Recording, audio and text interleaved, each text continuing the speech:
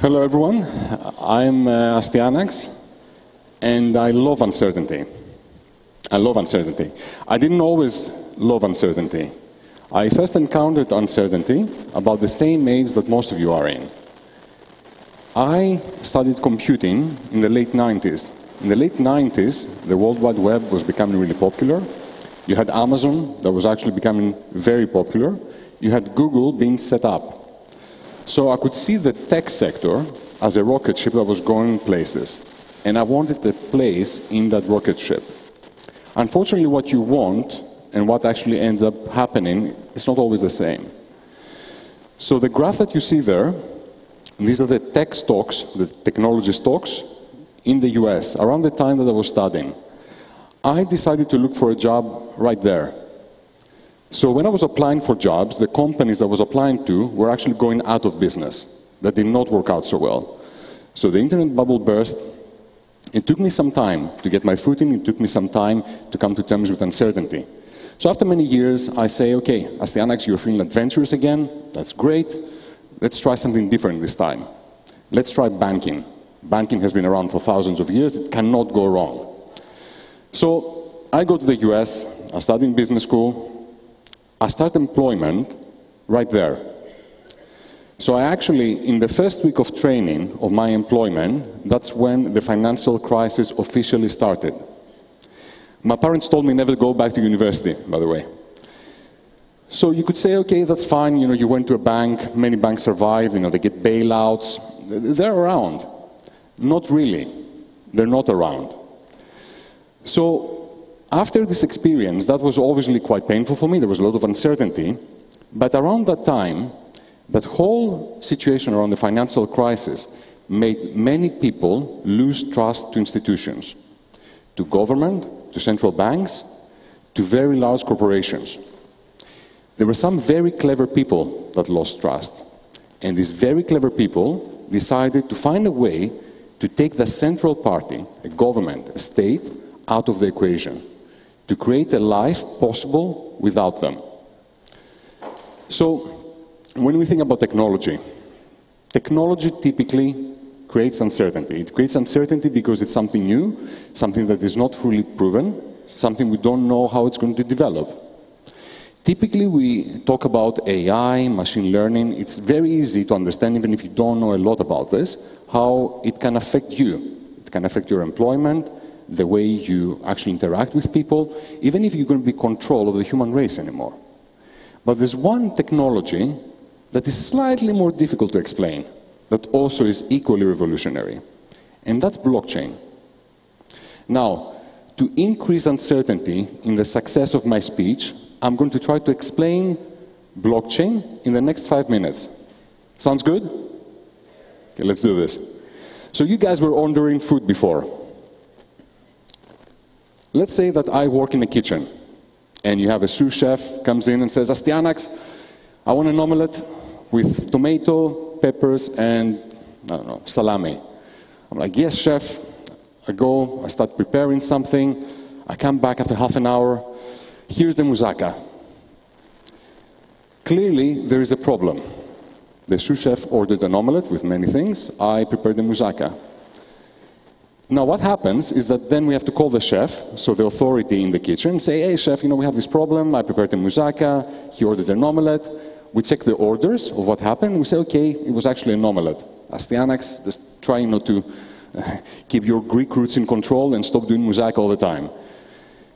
So this is one case where two parties have a different reality. And that different reality affects how they cooperate. And to resolve that difference, they have to go to a central authority, like the chef, to help them reconcile between the two realities. Let's make it more tangible. I am a banana smoothie company. Banana smoothie company, I ran out of bananas. I ordered 10 containers of bananas for $100. They're really cheap bananas. What happens is that after a month, I get 4 containers of peaches. I cannot do anything with that. I have to call the company, find out why I got peaches, why I'm being charged more, and eventually, if we cannot reconcile the different view of reality, we have to go to a central trusted authority, like the courts of a country, to reconcile it.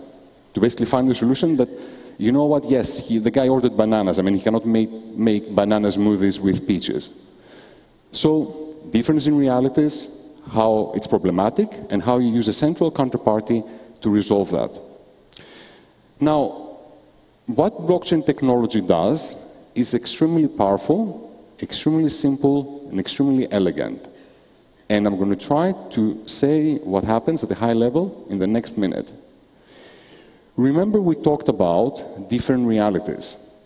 The key thing that blockchain technology does is that with mathematics, using mathematics, it instills the same reality across every single participant of an ecosystem.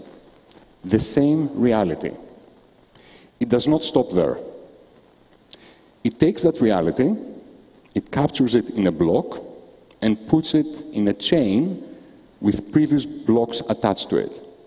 Then after 10 minutes, it moves on, captures the reality, puts it in a block, in a chain connected to the previous block. 10 minutes, same thing. So not only you have the same reality between all participants, but you also have the same history, the same immutable history, because you cannot change the chain, you cannot remove the blocks, and you cannot change the contents of the blocks. That's fine, we talk about blocks, realities, but how do we make some money? Well, let's do exactly that. When we think about money, there is two challenges in creating money. One is the problem of double spend, namely that I spend the same $5 with you and the same $5 with you. The second problem is how do we control the creation of money? What you have now in your pockets, some of you may have, actually I've stopped using physical notes quite a few years ago. You have some notes that these are physical money. When you give out physical money, you cannot double spend it, you've given it to someone. At the same time, the central bank of the European Union, or ECB to be precise, controls the creation of that money. Now, how can we do this using blockchain technology? First of all, double spending. If I spend 5 cryptocurrencies, I cannot spend it again. Because remember, we have the same view of truth. The moment I spend it, everyone knows about this. At the same time, I cannot reverse time and go back and change something so I can spend the money again, because I cannot change history. It's immutable. So double spend is removed. How do we create money in cryptocurrencies? Remember I told you that the blocks of history are created periodically in a set manner, every, let's say, 10 minutes, and no one can change that. So block created, you move on, block created, etc. So what they did, these very clever guys, they attached the creation of money to the creation of each block. So every single time a block is created, 5 new bitcoins are created. Again, 5 new bitcoins are created. So you have a very transparent view of how currency is created, which is known to everyone, and it's predictable.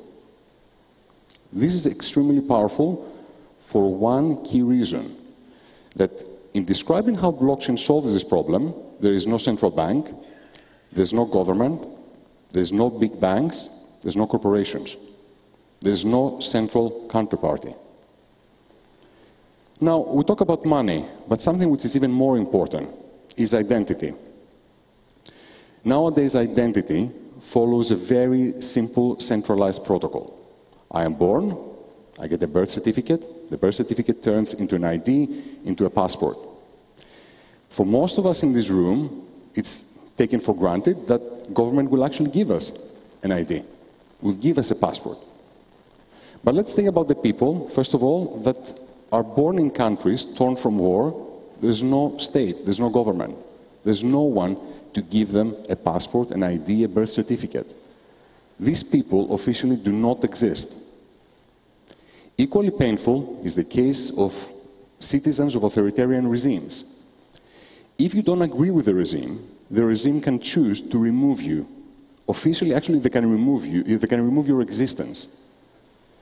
So, these people that we're talking about, how do we remove government out of the way? How actually do we make things, how do we revolutionize the way that we work together?